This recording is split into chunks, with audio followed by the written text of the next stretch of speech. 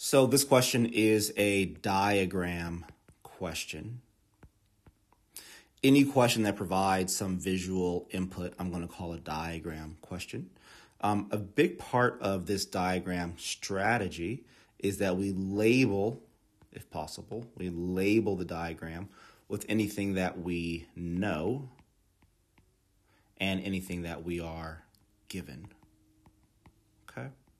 So the question says, in the figure above, RT is equal to TU. So what does that mean? So we're being given this information that RT is equal to TU. So I'm going to put these little tick marks here to represent that those two line segments are congruent.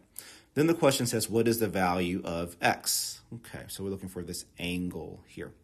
So then here's the other part of like labeling with what you know. Well, if the question tells me that RT is equal to TU, then that means that triangle, right? And I'll outline it in red. Triangle TRU is an isosceles triangle, which means that these two corner angles are congruent.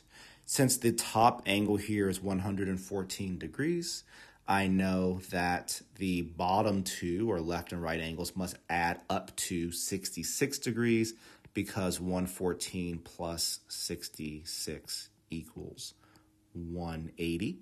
And the three angles of any triangle must always add up to 180 degrees. So I'm just going to split this 66 in half, and therefore I get 33 and 33. So that tells me that angle R is 33, and angle U is 33. But that's really all I can get out of this isosceles triangle situation. So what else, right? So that was part of my knowledge based upon what I was given. But what else do I know? Well, I also know that this angle here must be 66 degrees because it's supplementary to the 114. I also know that this angle here, right, must, along with 31 degrees and this 66 degrees, that those three angles must add up to 180. So once again, I'd say, well, 66 plus 31, that's 97, right? So that's this angle here that I'm marking in red, plus this angle here that I'm marking in red. So then 180 minus 97 is 83, and therefore this angle down here is 83 degrees. Again, because all three of these angles must add up to 180. And then what else do I know, right? So I keep asking myself, what else can I find? What else do I know? Well, if this is 83, and maybe I'll switch colors because it's getting a little hectic here. If this angle is 83, then that means that this angle here, which is considered a vertical angle to that 83, that angle is also 83.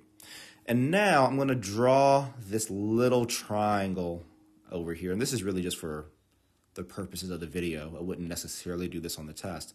So this R, this V, right? And I know this is 83. So again, I'm just blowing up this triangle right here, right? So I know that's 83, and I know this is 33 from one of the first things I did on the test. And then here is my X that I'm trying to find. So really what I'm saying is X plus 33 plus 83 equals 180, because again, the three angles of a triangle must add up to 180. And because I don't have use of a calculator for this section, I'm going to have to add this together. So I'm just going to show you, right? I'm not going to do it in my head. This is 6, this is 11, so that's 116. So X plus 116 equals 180. Subtract 116 from both sides. And again, I have to borrow 4, 6. And I get X equals 64, and therefore the correct answer here is choice C.